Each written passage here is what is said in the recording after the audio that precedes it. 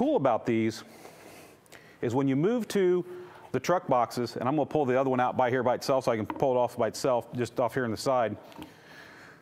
As you can see, this is the passive radiator, and this is the comp RT woofer that's in the enclosure. And so here I'm going to give you a side profile view. This is the passive radiator. Now this is the 12-inch passive radiator, so it's not the exact same one in this one. We offer these and make these in an 8, 10, and a 12.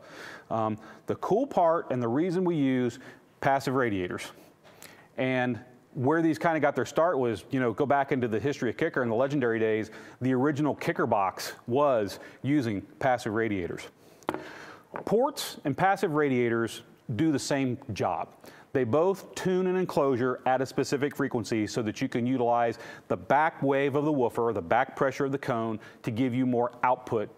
It's a little out of phase. That's the way ported and PR, passive radiators, work. But it's typically 180 degrees out of phase, but it accentuates and adds to the output of the driver. That's also why ported cabinets and passive radiator boxes, some people think that they have a longer boom to them or a draw to them, or some people use the word stronger, whereas maybe in a sealed box people use the word tighter. It's because you're getting that accentuated output that's a little behind phase-wise to the main output coming from the front of the driver. But it's how we're utilizing that back wave to drive a drone or a passive radiator, or to drive a port to give you more output. Now, ports and passive radiators, they're the same goal. It's about tuning. But the thing is, in an enclosure this small, with this driver, if we were to try to tune this with a port, the port wouldn't fit the box. The port would be in the box and sticking out of the box, and it would be huge. You can't fit a port at the tuning frequency you want in a design like this. And if you tried to get a port in here, so you start getting this port smaller and smaller and smaller, so as you shrink the size of the port, you get smaller on the port, whether it's you know, a square port or a round port. What happens is your air velocity, the speed of the air going back and forth through the port, increases.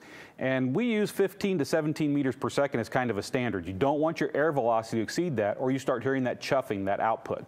So as you start shrinking the port down, go, okay, hey, I finally got a port that'll fit in this box. It's so small that the tuning's right, but it doesn't sound good, and you got tons of port noise coming along for the ride.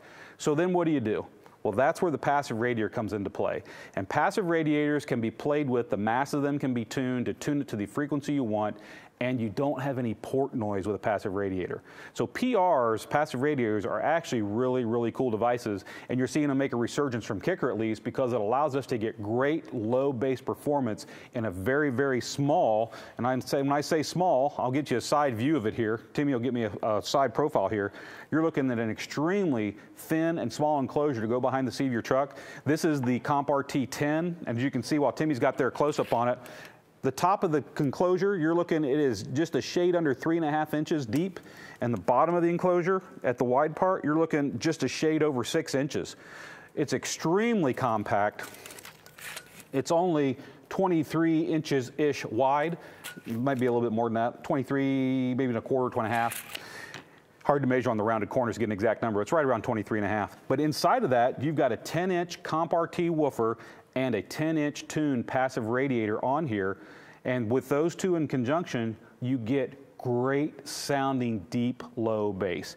This obviously is designed to go behind the seat of your truck, but you can use it in any other environment you want to. You can put these in a sedan, you can put them in a hatchback, you can use these where you want, but more specifically, this is kind of designed to go behind the seat.